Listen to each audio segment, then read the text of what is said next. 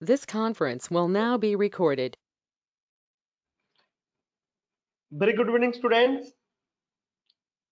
Today we'll be discussing numerical problems from the previous year's question paper, that is JEE Mains 2021, which was conducted on 26th August in the second shift.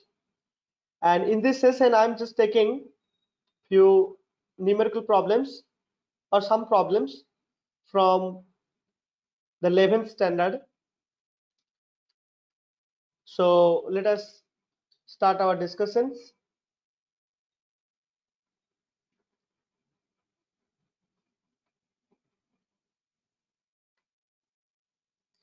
So the first question says,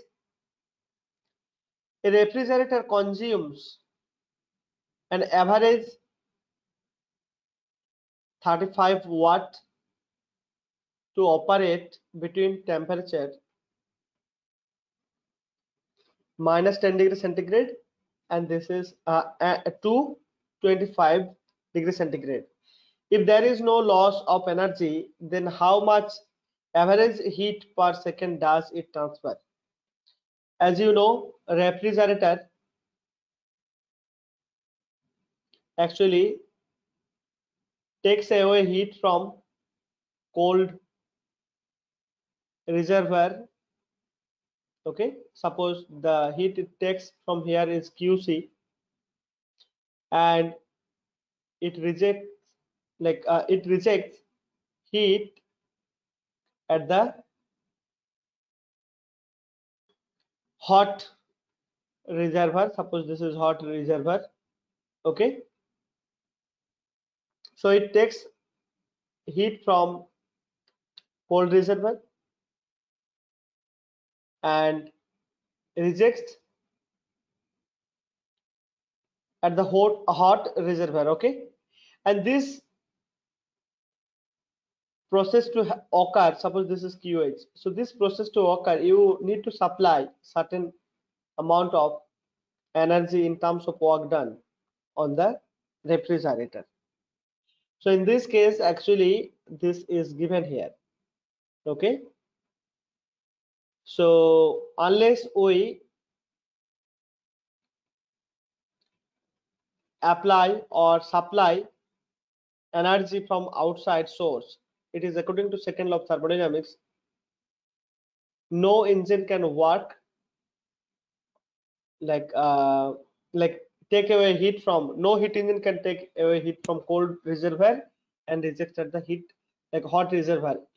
For that to occur we need to supply certain amount of energy in terms of work done here. Okay, so you know we have to write down the expression like coefficient of performance, COP. Coefficient of performance is denoted by beta, and that beta can be written as QC, the heat extracted from the cold reservoir divided by the work that has been done on the refrigerator. Okay, and this further can be written in terms of temperature. Suppose this temperature is H, high temperature, and this is low temperature or cold temperature at the cold of the cold reservoir. Okay, so this can be written as Tc minus Th by Tc. Okay,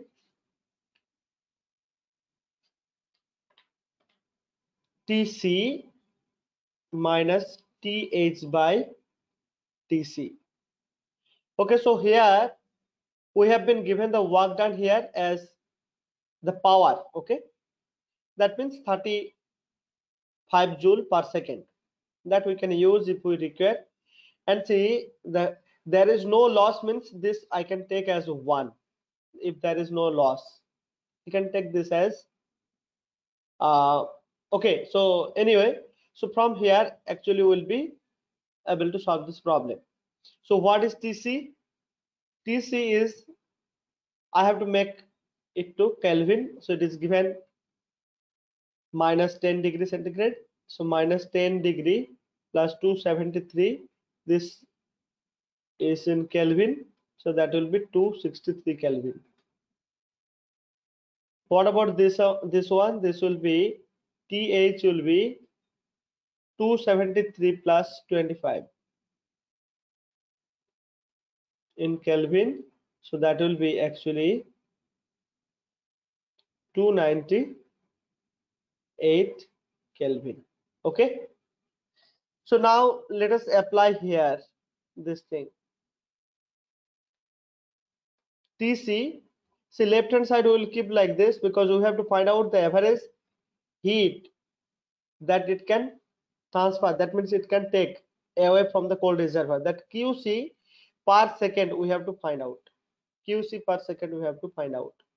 So let us keep this like this.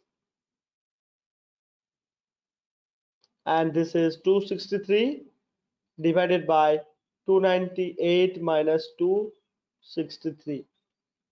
Okay, so this is,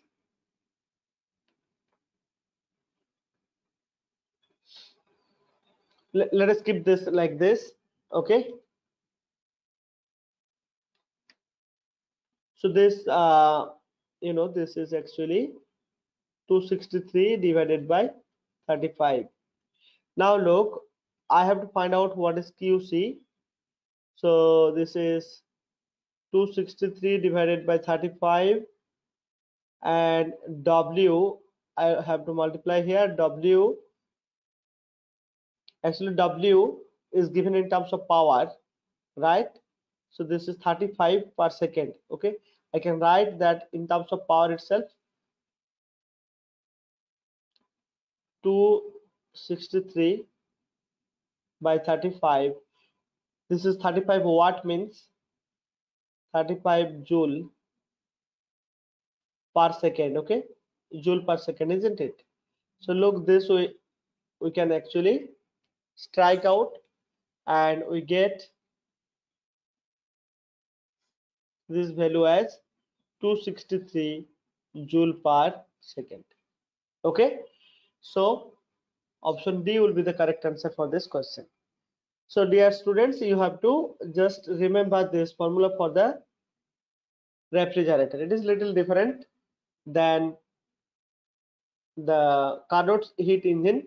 Okay, Carnot's ideal heat engine, that is actually work done by heat input, but here it is little different. Okay, so all right,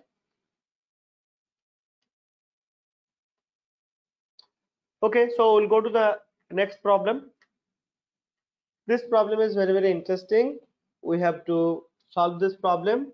This is from vector. Okay, very first chapter of kinematics. The angle between A and A minus B, that is given in the figure. Okay, so angle between A and A minus B. Look this figure. This is A vector. Okay, this one is the A vector. All right, I'll just clean.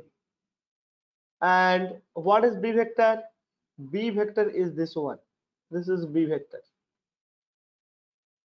Okay, so I have to find out the angle between A and A minus B.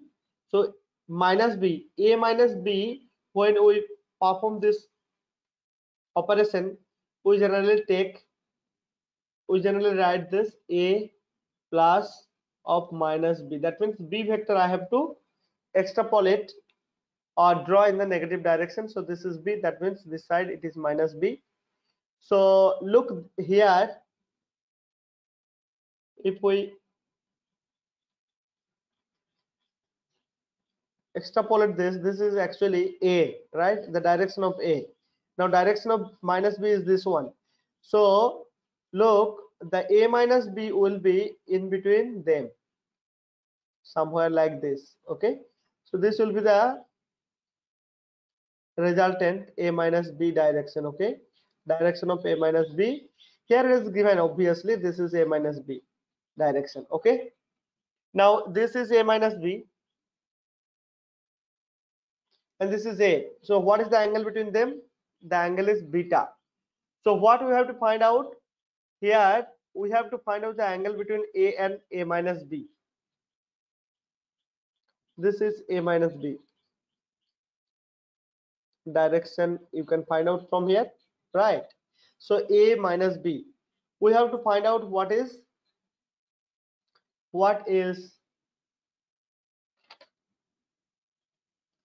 A minus B. Okay.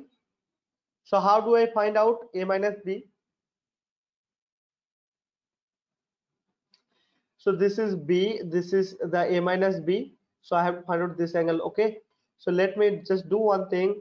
Let me uh, add this line. Okay.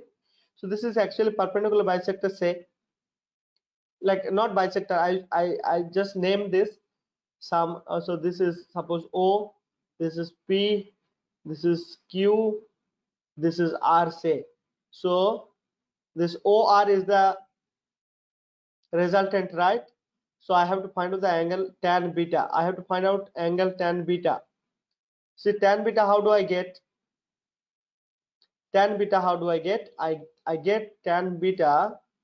See, this is P. This point is P. So I have just drawn a perpendicular from R to this O, like OQ line, so that this is so RP is the perpendicular, and now it is a right angle triangle. Okay, so it is a right angle triangle. So this is beta, this is 90°. So now I can apply tan beta is equal to perpendicular by base. What is the base? Base is this one. See, this OP is the base and perpendicular is this. So look, this will be PR by OP. But how do I get PR? Now look, this angle, how much is this angle? This angle is actually 60°, because this is 180, so this angle will be 60°. Obviously, I'll just clean this portion for the time being. Let me clean this portion and then I'll write down rest of the things. Okay, this also I'll clean. Okay, so look, this one, this is 60°. Okay, 60°. So I have to find out what is this much. Okay, so what is this perpendicular? So what, how it will be calculated? Look, this one. So if this is B, and see, this is actually, this will be actually B sine theta. Okay, this will be B sine theta. Here will be B cos theta. This line, okay, this line, the whole line will be B cos theta, because this is B. See, now the situation is like this. This is B, this side one line, this side one line. Okay, so this is B, anyway minus B, but I'm just taking as B here. So B, this is 60°, right? So this side it will be, this side it will be B,